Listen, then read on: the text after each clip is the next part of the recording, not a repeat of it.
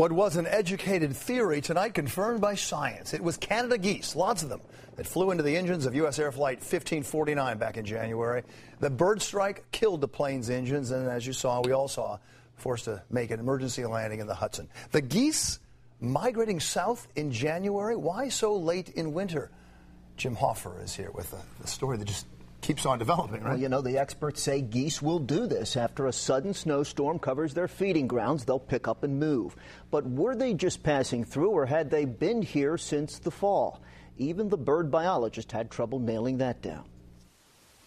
Using 4 feather samples from the engines of Flight 1549, Smithsonian scientists say they can conclusively determine that migratory geese from Canada forced the heart-stopping landing in the Hudson.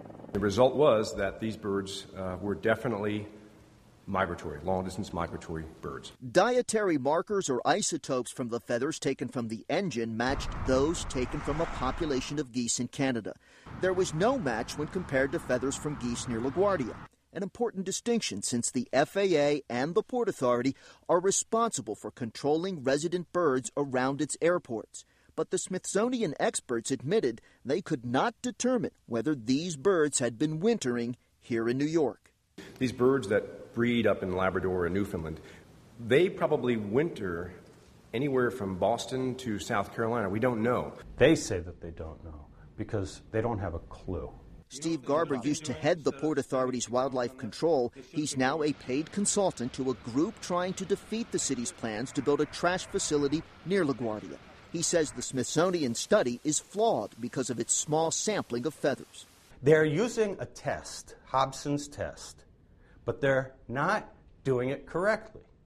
Hobson says you have to work with large samples. Bird strikes have skyrocketed in the last 5 years at area airports, and Eyewitness News has continued to document strikes since Flight 1549. The bird strike on departure is returning. In March, a passenger-filled plane was forced to return to JFK after striking birds on takeoff.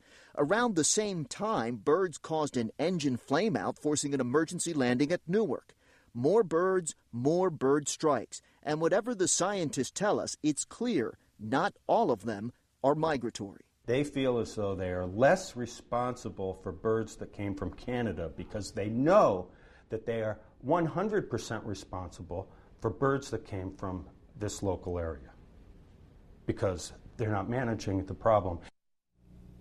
Port Authority disputes that, saying it is stepping up its bird control efforts, including hiring a second wildlife manager and also increasing training. Tomorrow, Bill, NTSB holds hearings in Washington on Flight 1549. We'll be there. We're likely to hear more about this. And you report tomorrow night, I would assume. Yeah, okay. 5 and 6. Good. Thank you, Jim.